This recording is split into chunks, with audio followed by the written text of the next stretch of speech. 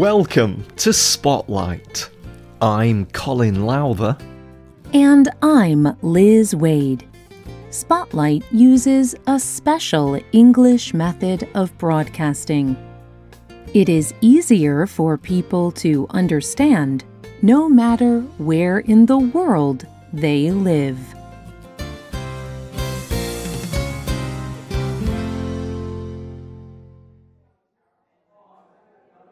Imagine you are in school. Picture the students sitting in their seats. And think of the teacher standing at the front of the room. How are you feeling in this moment? Are you excited to learn? Interested? Are you participating in discussion? Or are you bored? Maybe you are falling asleep watching the clock or flirting with a classmate. Your thoughts say a lot about you as a student, but they also say a lot about your teacher. Being a teacher is very important. Teachers can be parents, professors, or even friends. But teaching is also very difficult. Each person learns differently. Some people learn better by seeing. Others learn better by reading. Some learn better by hearing. And still others learn best by doing. Some methods of teaching work best for certain subjects. Teachers must know how to best teach each different student. Have you ever tried to teach someone? Today's spotlight is on how to be a good teacher. One of the most important parts of being a good teacher is understanding how people remember things.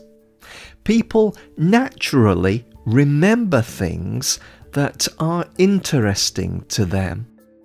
Interesting facts are easy to memorize, but information that can be used directly in someone's life is even better. Imagine a history class.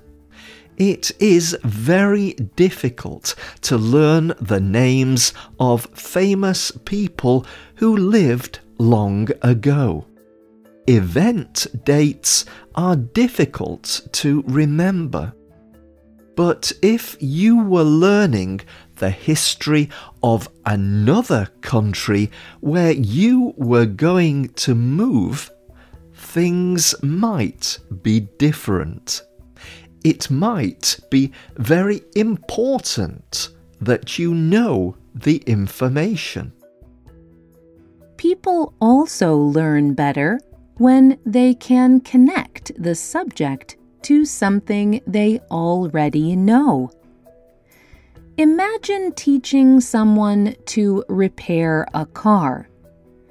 If they have no experience with machines, it could be very difficult.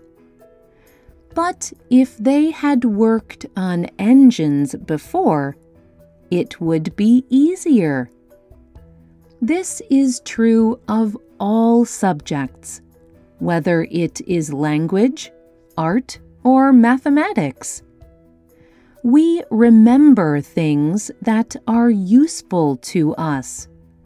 And if we do not have context, our minds will not recognize information. This is true even if you believe what you are learning is important. It might be very important to repair your car engine.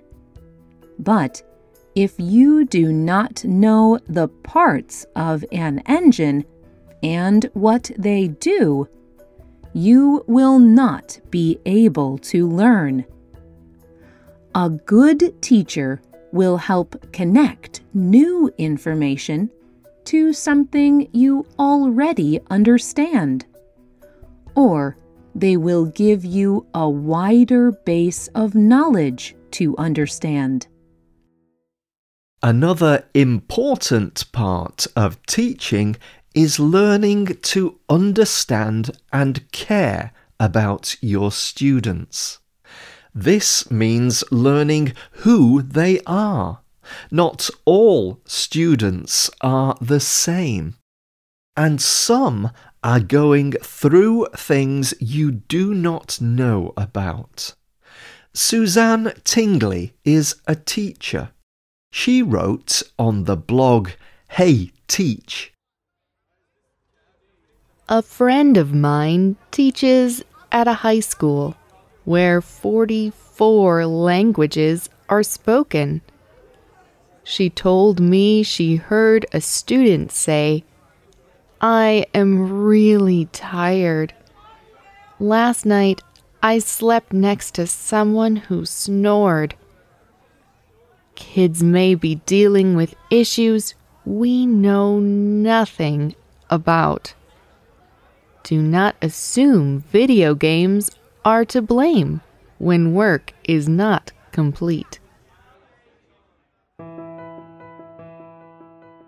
A good teacher also knows their subject very well, and they know how students think about it. Teachers must be able to correct students when they are wrong. A good teacher provides constructive criticism often. Constructive criticism corrects students' mistakes. It gives them ideas for how to improve. Many people do not like to criticize. Criticizing may seem rude. Criticism can lead to shame and bad feelings when it is not planned out. But teachers must learn how to criticize in a way that is helpful. Brooke Chaplin is a writer at The Advocate. She explains how to criticize correctly.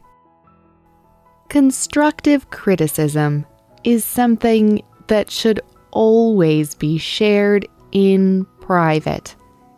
Begin by telling the student the good things you see about him or her. This will get you started in a good way. Then tell them what you think is delaying their progress. Then tell them how they can make a positive change. After, remind them that you believe in them as an individual. If you share your concerns in the right way, it is possible that the student will do what you suggested. Finally, it is important to let your students be creative. They should not be afraid to ask their own questions.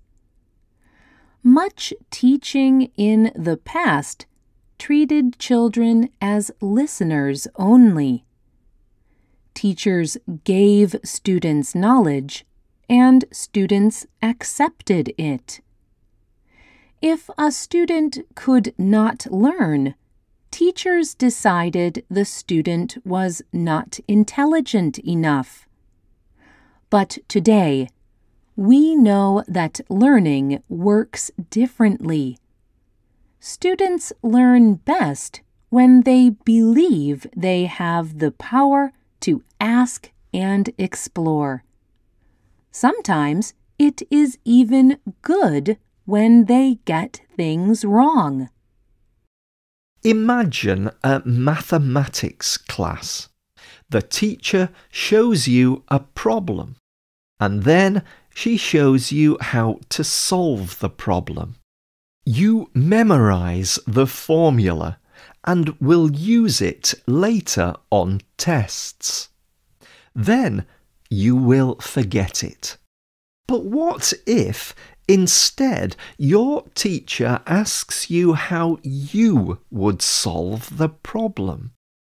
You might not know the correct formula, but you can guess and work it out yourself. You think about the problem for several minutes. When you finish, your answer might be incorrect, and your teacher will finally tell you the answer. But while you are working on the problem, your attitude changes. The question becomes a puzzle. Now you want to know the answer to this puzzle. You care about the answer, and you have learned to think on your own. Today, most good teachers know to change their lessons to fit their students. They learn about and care about their students. They know that learning is not about remembering everything you hear. But more than anything, they know they are not just teaching their subjects. They teach their students how to learn, and they teach them how to think for themselves.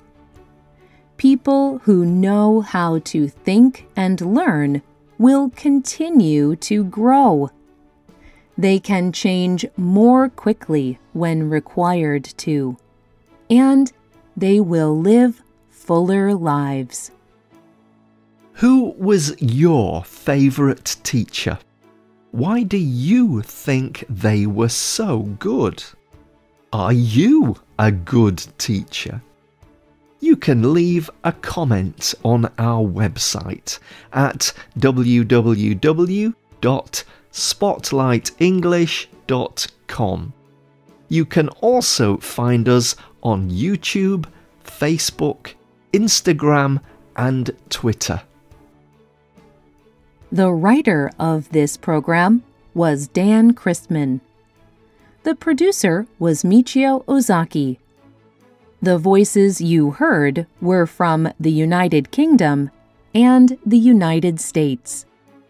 All quotes were adapted for this program and voiced by Spotlight. This program is called How to Be a Good Teacher. Visit our website to download our free official app for Android and Apple devices. We hope you can join us again for the next Spotlight program. Goodbye.